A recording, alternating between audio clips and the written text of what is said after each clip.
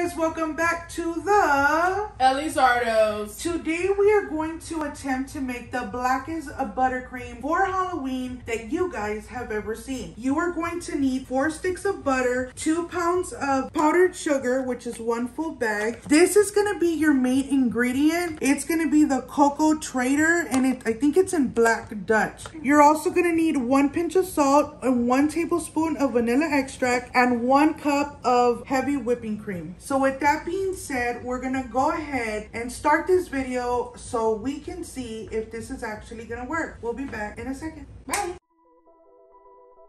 Once you have all 4 sticks of butter inside of your mixing bowl, you're gonna wanna mix it on low. You want to mix your butter until it looks nice and fluffy. Once it gets to that stage, you want to turn your mixer off and add your cup of heavy whipping cream. Remember guys, you have to do this slowly.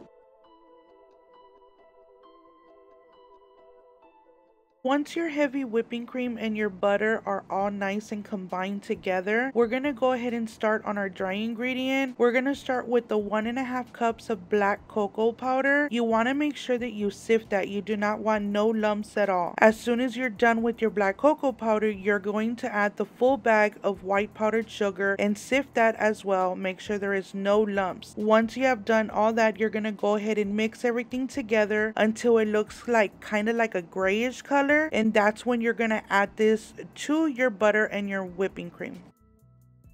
I forgot to tell you guys, you want to make sure that you throw the dry ingredient 1 cup at a time, because if not, it's gonna fly everywhere and it's a big old mess and disaster. Do not forget to scrape your bowl because the sugar does get stuck to the bowl. This is around the time you're gonna add your 1 tablespoon of vanilla extract and your salt.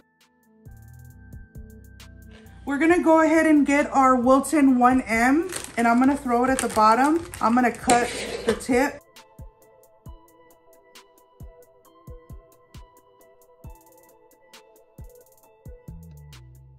This buttercream came out very, very vibrant in the color black that we wanted. It also pipes really, really nice because it is a little thick.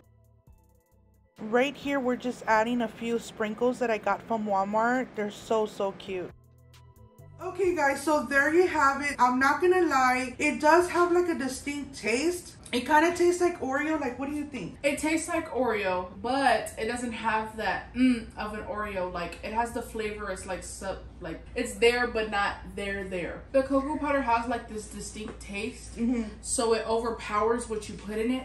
So that's why you had to use 2 pounds of powdered sugar. Yeah. But if you use more sweet components, it'll come out sweeter if you like it like that. Yeah, or maybe like a different extract. Like I use vanilla. Maybe try a strawberry, or even like a citrus. Maybe, you know, zest some lime in there. Something has to kill that cocoa flavor. I think that's what it was for me. Remember, it was an attempting video, so I think it was a pass. It needs a little bit of tweaking. We really hope you guys enjoyed this video. Please don't forget to like, comment, share, and subscribe, and we'll see you tomorrow. Bye.